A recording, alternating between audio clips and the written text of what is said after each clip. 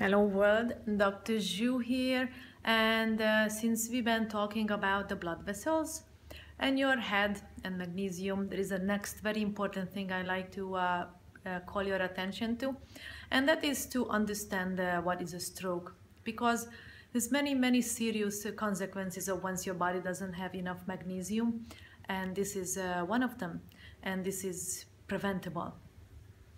So basically, let's look at what is a stroke and how can magnesium prevent it. First of all, let's understand what is a stroke or a brain attack. There are two kinds of brain attacks. One is the ischemic stroke, and you can see that all the blood vessel in one part of the blood vessel in the brain is narrowed by either some sorts of a plaque or the narrowing of the blood vessel by itself, or a hemorrhagic stroke, when basically this part of the blood vessel is broken and the bleeding happens in the brain.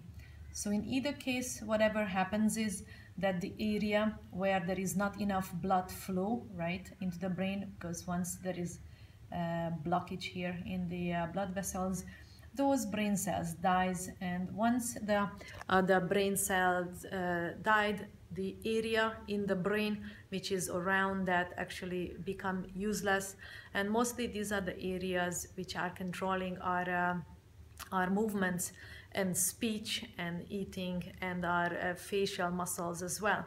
So that is very important that you keep your blood vessels healthy, that you hydrate yourself, you exercise, and then you make sure that you take magnesium.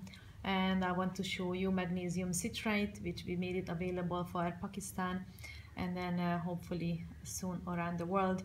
And if you take magnesium citrate or magnesium glycinate, both of them are very high potency magnesiums, then basically your health can be warranted for a very long time.